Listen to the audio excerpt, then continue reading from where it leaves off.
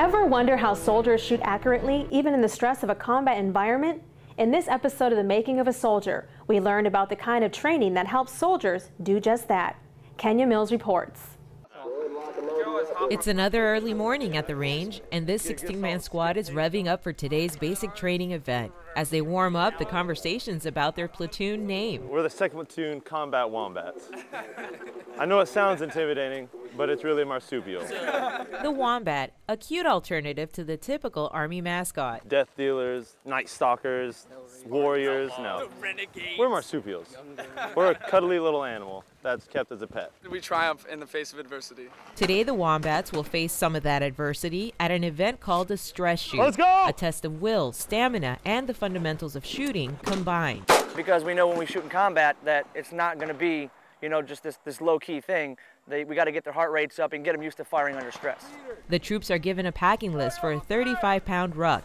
They're wearing a 25-pound bulletproof vest and are carrying a 7.5-pound M4 carbine. That's almost 70 pounds of added weight. It feels pretty light. Depends on how well you pack it. No matter how you pack it, that weight is about to feel a whole lot heavier.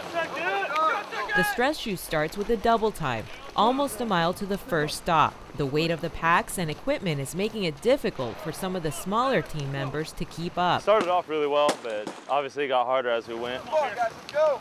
In the whole company, there's overall maybe like 15 of us small ones. I'm put with all the tall people, so their legs are obviously stretching out further than mine, so I found it actually quite challenging. We knew who they were going into it, so we knew what we'd have to do.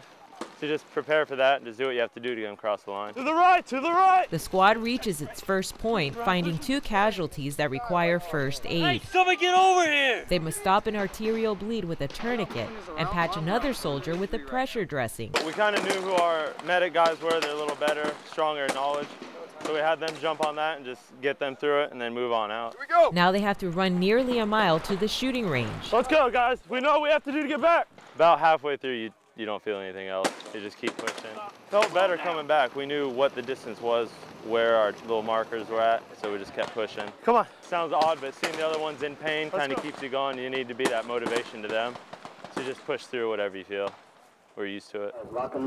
Once at the shooting range, they have to engage 25 to 300 meter pop-up targets. They're being tested on their ability to shoot when their bodies are fatigued and breathing is hard to control.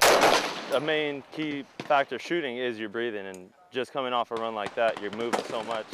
Trying to maintain a breath, so you really have to, a lot of focus is on that, on just keeping that breath. Let's go, guys, come on! Learning to shoot under physical and mental duress is the reason why stress shoots are a staple in infantry training. These soldiers will move on to see more of these scenarios with much more complexity in the operational army to prepare them for the rigors of combat.